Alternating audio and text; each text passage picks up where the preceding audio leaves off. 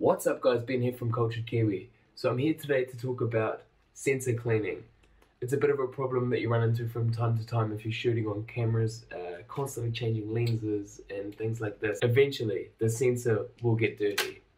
So today I'm going to teach you how to clean it. We can see here websites such as Jessup's will do the cleaning for £30 for a 2-day service, and not only is that £30, it's a 2-day service. 2 days without your camera, if you're a professional photographer, could be devastating. You can see here they've got an image of what it looks like before and after. I think this is a little bit exaggerated, but anyway. How do we know if we need to clean our sensor? Well, here's an image that I've taken with mine on what I thought was a clean wall, but turns out when you look at it in high resolution, it's not as clean as I thought it was. But what you do is you set your camera up on a tripod, you point it at a white surface, you want to aim for the edge of something close to it so you can focus on that sort of wall at the correct distance. Then you want to set the aperture to the highest aperture possible, f22, which just makes sure that everything's in focus. You want to make sure you have a 2-second timer on to stop any vibrations, and set it to ISO of 100 so there's no sensor noise coming into it. And then you want to take a photo, then load it up into your computer. And what we have here is an image that my sensor has captured. And you can see here, so while there's your regular sort of wall dirt, here and here and here, we can see here there's a bit of sensor dust. You see, it's not on the wall, it's in front of the wall. Here's another bit, here's another bit. And this is highly important if you're into taking especially stock photography or anything like that, because you have to constantly remove this dust from the image as you post the images online, and it becomes a lot of work time and time again removing sensor dust. So why not just get rid of it once? I found the solution online. Instead of paying $30, you can pay 10 quid, 10 bucks, 16 in the US. I've put the links down below if you want to buy these yourself.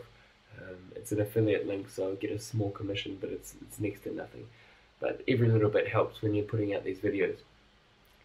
And what they are is these little swabs that you can use to clean the sensor. I'll show you how to do it right now. I've got my camera here. I've got clean hands. This is important just to make sure you don't worsen the problem. And what you want to do now is go into the menu, and you want to head to sensor cleaning, and you want to go into clean manually. And what that'll do is lock up the mirror and explain to you that when you're finished you can switch the camera off. Now we turn the camera back around, we open our lens up, and we can see that the sensor is exposed there for us. Now you can't see the dust in there, it's almost impossible. We now take our little sensor cleaning swab, open that,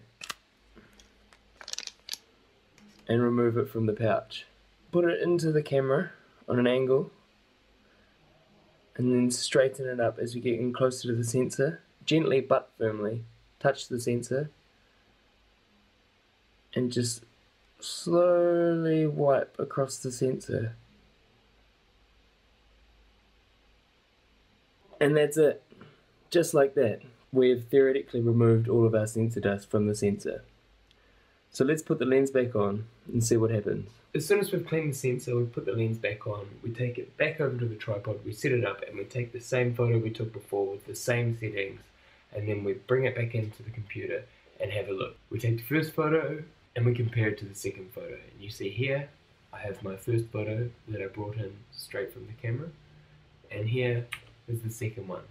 And just after that one swipe, you can see that all of our major dust problems here have vanished. There's some small flecks left that I could probably get if I did a second pass with the lens cleaning kit, but I think that generally I'm pretty happy with that. I mean, the difference is quite staggering. See, even here there's some that's gone. Okay, spot the difference. The pictures are slightly in different places. Here, again, it takes all of 5 minutes and we've done it. Just like that. So, if you want to get the kit to clean your lens, there's 2 links below, whether you're in the UK or US. If you're outside of those areas, I recommend just having a look through any of your local online distributors. And if you enjoyed the video, give it a thumbs up, and if you want to see any more videos like this, you can hit subscribe. Thanks for watching.